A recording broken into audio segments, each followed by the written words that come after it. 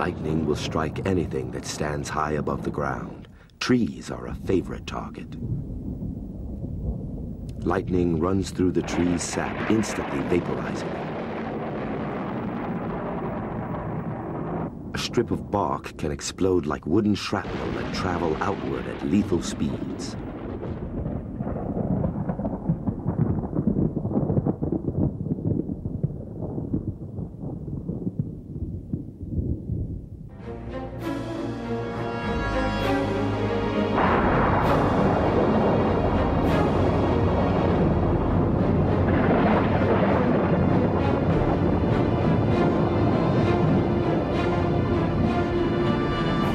We don't even know what guides lightning's jagged path, or why it chooses to strike in one place rather than another.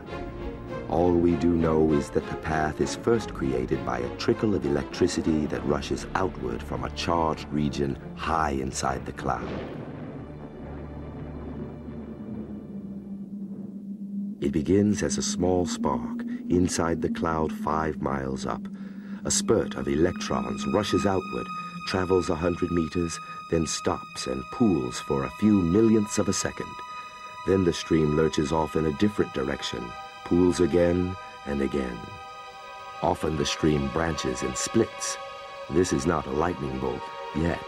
It's called a stepped leader, an intensely charged channel leaping and branching down. As it gets close, its electric field begins to exert a pull on the ground. When that stepped leader is within 10 or 100 meters of the ground is now aware of there being a big surplus of negative electricity, which has come down on a conductor.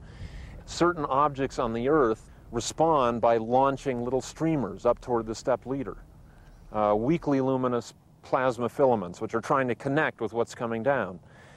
If you happen to be standing there, maybe a streamer is going to leave your head and head toward that step leader. A telephone pole might launch a positive streamer.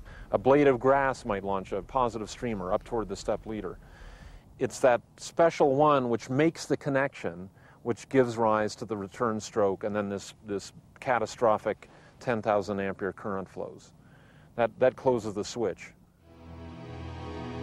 When that connection is made, the electrons drain to Earth in a blinding bolt of light. The part of the channel nearest the ground will drain first, then successively higher parts, and finally the charge from the cloud itself. So the visible lightning bolt moves up from ground to cloud as the massive electric currents flow down. These positive streamers only exist for a minute fraction of a second. Photographs of them are extremely rare. Here, 2 streamers left the treetop, but only one of them successfully connected with the descending stepped leader. A nearby telephone pole also launched a positive streamer upward, a failed lightning bolt.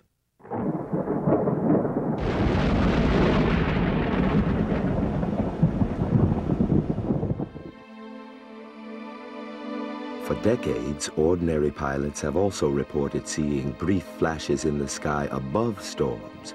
Their reports were ignored. But perhaps they were true. This research footage was taken above the massive lightning storms of the American prairies. Scientists have nicknamed these flashes sprites. They're almost too faint to be visible and last a fraction of a second. They're 10 miles wide and reach over 50 miles straight up from the top of the storm. Nobody yet knows what they are or how the storm creates them. Their power and their effect on the atmosphere are still mysteries.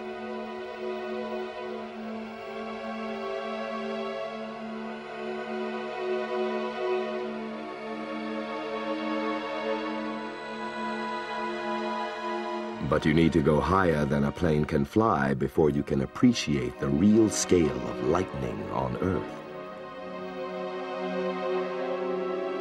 Images from a low light level camera on the space shuttle show nighttime storms flickering across entire continents.